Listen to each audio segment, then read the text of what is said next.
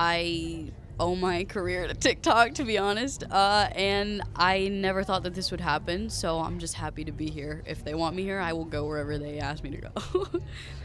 I promote my music on TikTok.